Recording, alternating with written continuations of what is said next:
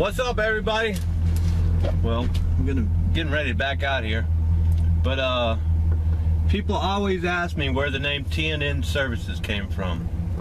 So I guess I'd do a video about where the name came from.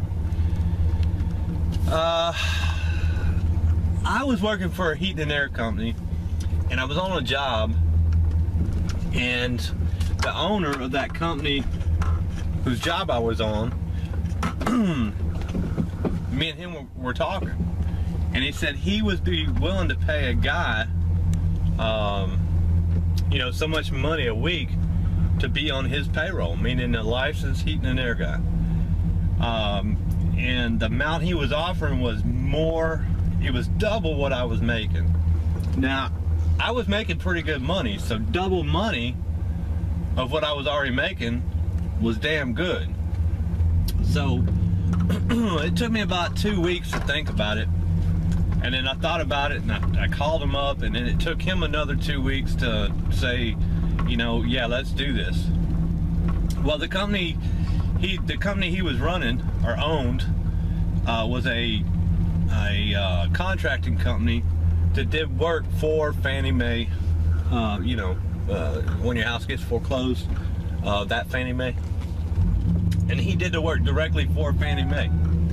Well,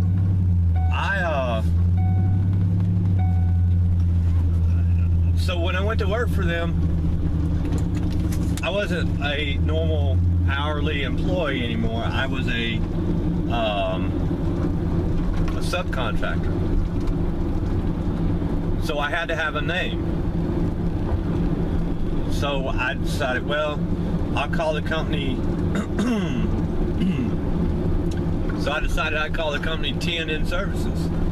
And the T is my oldest son's name, which is Tim, and the N is my youngest son's name, which is Nick. So there you go, TNN Services. That's how it was born.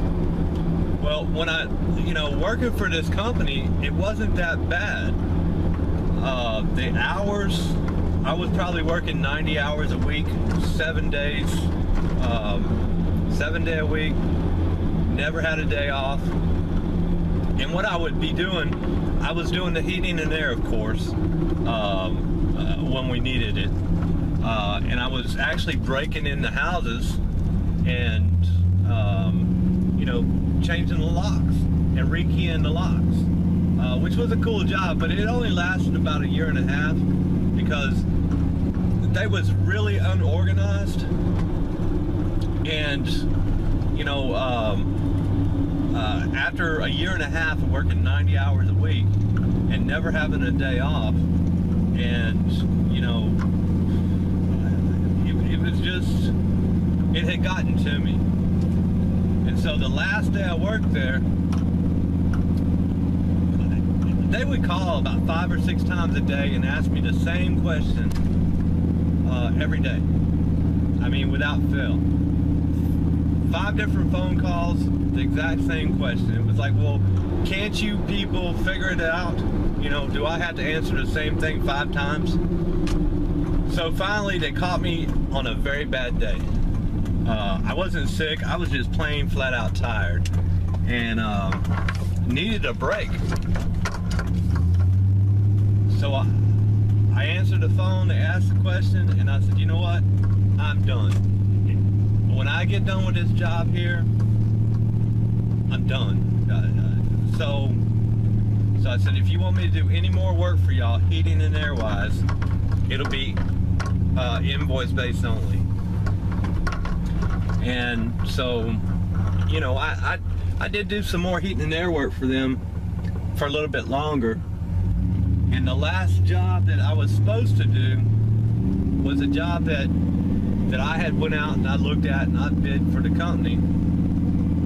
And because Fannie Mae, they only give you so much money in the job. And well, that's okay if you're doing the whole job, but if all you're doing is one little part, it's just not even enough money to get up and go to work for.